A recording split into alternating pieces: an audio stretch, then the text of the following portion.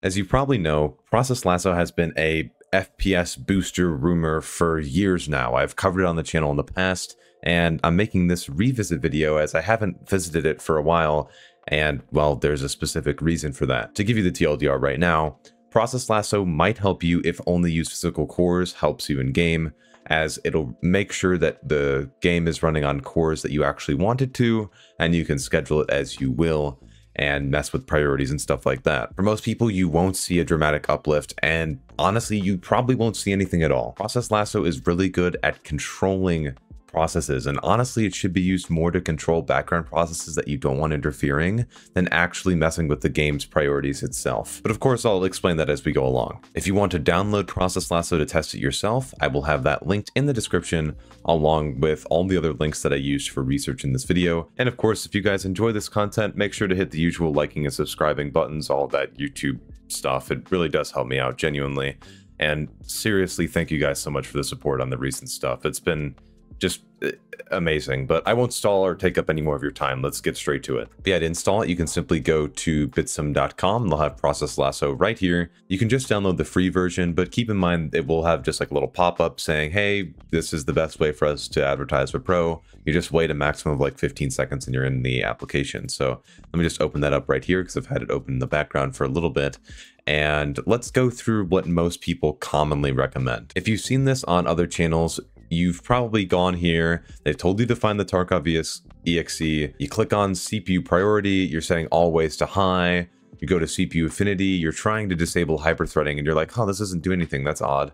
And then you go to IO priority and set it to high, Lord knows why. And then you induce performance mode without knowing what that actually does. I'm going to cover all of these in this video, along with some other settings that you might not commonly see covered in other videos. I feel like I need to do this application due justice, as there's a lot of just misnomers around it, and I think it actually deserves some love, even though it's not the huge FPS booster for everybody like everybody says. But there is some cool stuff in here that you can use. Just because I'm making this video, I might actually start using this again, not because there's actual major performance gains, but it might help me control what applications are running on what cores when I'm, say, streaming. I'm going to cover them from top to bottom, so I'll go from CPU priority and slowly climb down some of these settings that are most important, so that you can have an idea what each one of those settings does. I'll also be showing you the actual Bitsum documentation. They have this wonderful page that I'll link below that, surprisingly, it's like they're an actual company. They actually list what all of their options do, and they explain it. And if you want to learn more about it, look at this. It will be linked below. Please look at this, because genuinely, it's amazing. It's frankly amazing. So let's cover the priorities first. You've probably seen people recommending to set to high priority inside of this application here, because that supposedly helps the CPU get more resources, which is the most vague thing I've heard in my entire life. As Bitsum puts it, and as I said before, it's generally best to focus on lowering priorities of background and unimportant processes rather than raising the priorities of important ones. And this is simply due to how Windows schedules processes, especially with some of the efficiency changes that they've done with Intel's efficiency cores and their scheduling for that. And I'll cover that later in the video. You've probably not noticed much difference with setting it to high, and I'd recommend instead, if you have RGB software like iQ, EVGA Precision X1, which is not wholly a RGB software, but still, any of those softwares that you use to control either RGB or peripheral preferences, stuff like that, I'd recommend instead tailoring those processes to be at a lower priority than standard. By doing this, this ensures that the game is not interrupted by other processes that have a similar priority. You can do that the same way you've seen in those other videos where they change the priority of the task. Let's say, and I'll find a task just for the hell of it. Let's take the game bar here for Xbox game bar. If I wanted to lower the priority of this forever, I can just simply right click on it, go to CPU priority, go to the always tab, not current, because if you change it as current, it could change back at any moment. Go to always, and then set it to the processor priority that you want to set it to. Since I don't use game bar, I'm just going to go ahead and set it to idle because I don't use game bar, and that'll just ensure that it's just not doing anything in the background unless it's free. And next, the infamous CPU Affinity disable hyperthreading / SMT wonderfulness. This is an interesting one because this in theory, right, if you think about it from simply a logical perspective, if I go in game here, you think that in your settings, disabling hyperthreading would be similar to only use physical cores in game, because logically what these settings mean is that they are disabling the second thread that is going to each one of the cores on your CPU, ensuring that for the game or for whatever process, it's only running on the actual physical cores on your CPU. Let's say, for example, we have a 4-core CPU that's hyperthreaded, which means it has 8 threads total. There's 2 threads of commands going to each CPU or core. I don't know why I say CPU instead of core, but you get what I mean. Going into Process Lasso, tweaking it here ensures that the application is, as you can see right here in the top, only running on those certain set of cores. Let me actually get out of the menu here so you can see. So for example, right, I have a 13600K. It has 6 performance cores, so you can see these are each hyperthreaded. So 1, 2, 3, 4, 5, 6.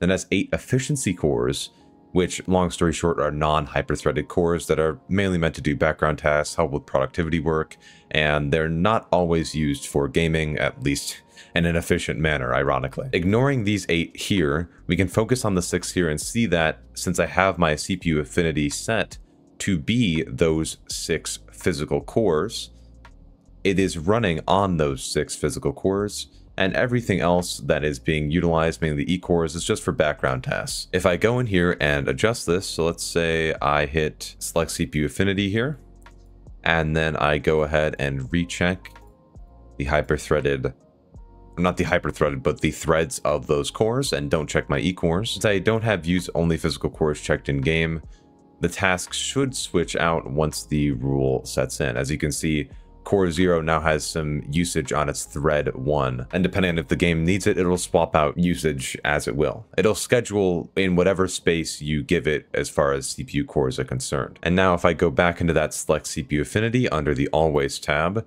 and then check the E-cores, we should see some usage in the E-cores now that I check this on. So let's see here.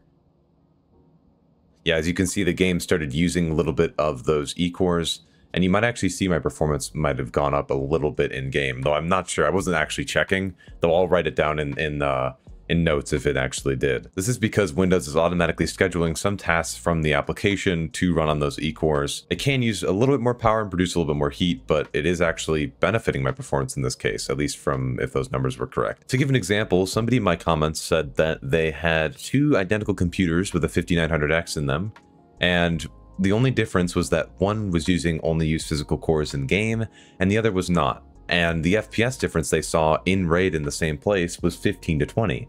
And he was really confused by this. The reason for it is because using only physical cores helped on that specific system to improve performance. In the same manner, those of you who use Process Lasso and check only use physical cores here, which is labeled in this case as disable hyperthreading, essentially the same thing, will likely see the exact same benefit that you see from checking that in game. Do be wary though, as if you check both of them, you could have some issues where the game is not properly recognizing that all of the cores present that it's able to use are actually physical cores. So if you're doing this method in game, I highly recommend not doing it in Process Lasso, and if you're doing it here in Process Lasso, I highly recommend leaving it unchecked in game. I want to actually do an experiment here. Let me try something real quick.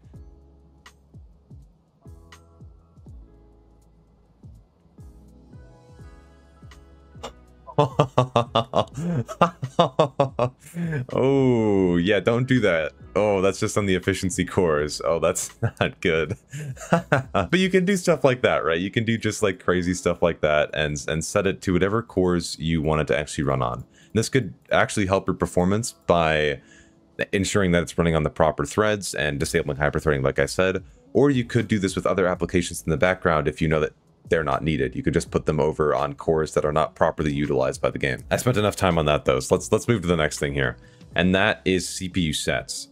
CPU sets is essentially the same thing as CPU affinity, but it's more of a suggestion for the application. So for example, since I'm on a 13th gen CPU, Windows suggests that the process be ran on my performance cores because, while I have performance and efficiency cores, it's a game, it wants to schedule it on the fastest cores. This is something you can't mess with, at least through Process Lasso, because it's a pro thing. So if you want to pay for it and have have worked with those suggestions, you can totally do that, but you do need to pay for Pro in order to access this feature. But you can think of CPU sets, if you just wanted to learn about it, as a suggested version of CPU Affinity. IO priority controls the memory and network in and out, which is I/O, input output priority for any given application. I was not able to measure any performance difference between setting this from high to normal, etc. And again, with this setting, I saw on a Bitsum forum post that I will link in the description that most people were suggesting, just like Bitsum themselves were suggesting, to instead use IO priority to limit some other applications, setting them to lower priority if they're not necessary applications, like for example, the game you're running.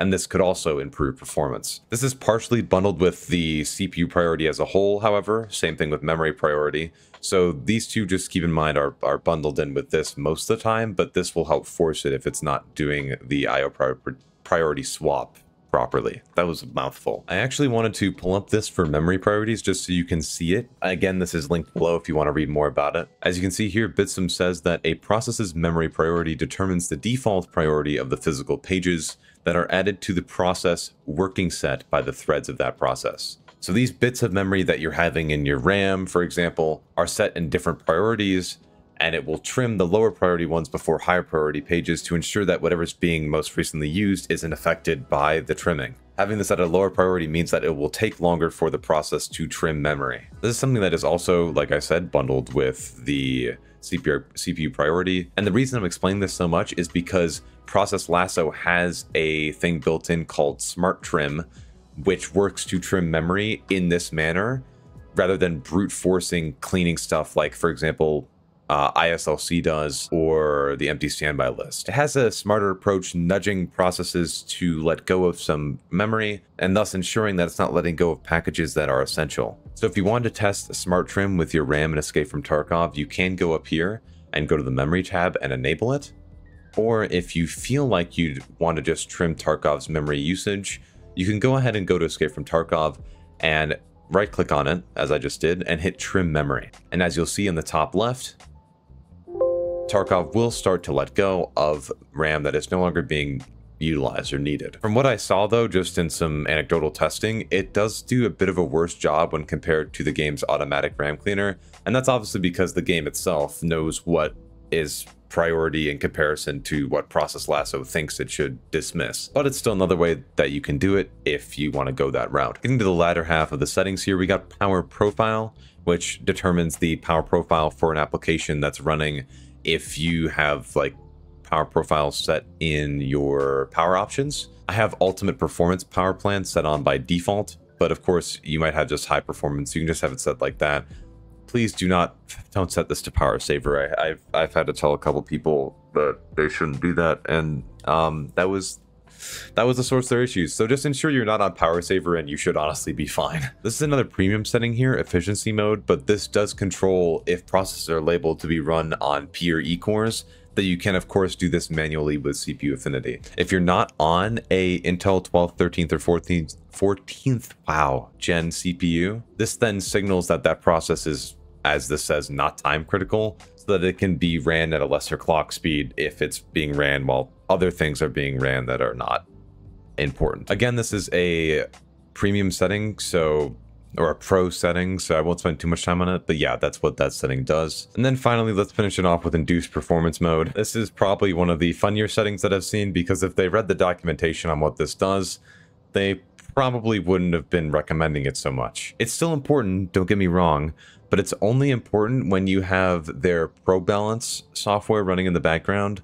and ProBalance just is a prioritization software that they made. So you can see right here, it's to maintain PC responsiveness during high CPU workloads. So you really only need this when your CPU is running at pretty high workloads, as in, like, for example, if it's utilizing a lot of your CPU, and Tarkov does not do that, so you really don't need to worry about this as much, though they do recommend to enable this if you're having issues with prioritization. As you can see, their main excuse for this, as I said, is adjustments in the ProBalance algorithm. If you want to learn more about ProBalance, I do have a whole section down here as well, which again, documents link in the description. On the screen now, just so you guys know, I'll put the performance numbers that I had with CPU Affinity. just so you guys are able to see that. It's not really that much difference, and honestly, I get the most performance when I have everything just stock. So yeah, it's your call, but I hope all the data that I provided in this video helps you at least learn what all these settings do, because if there's one thing that I noticed with a lot of these videos talking about Process Lasso, they don't actually cover what this stuff does, and it just spreads a lot of misinformation.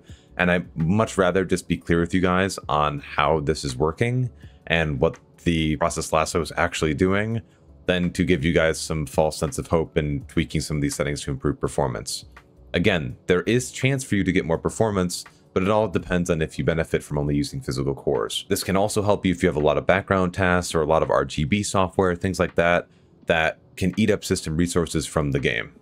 I'd recommend tweaking those to a lower priority, like I said, instead of tweaking Tarkov up. With that though, I hope this video helped you a lot. If it did, of course, hit the YouTube buttons. I'll be making more videos like this, covering other optimization tweaks and stuff like that, and all the other BS that you see on the internet, hopefully clearing it up a bit more and explaining why some of it is legitimate and some of it is not. But yeah, thank you guys so much for watching this video, and thank you so much for the growth on the channel recently. It's been awesome.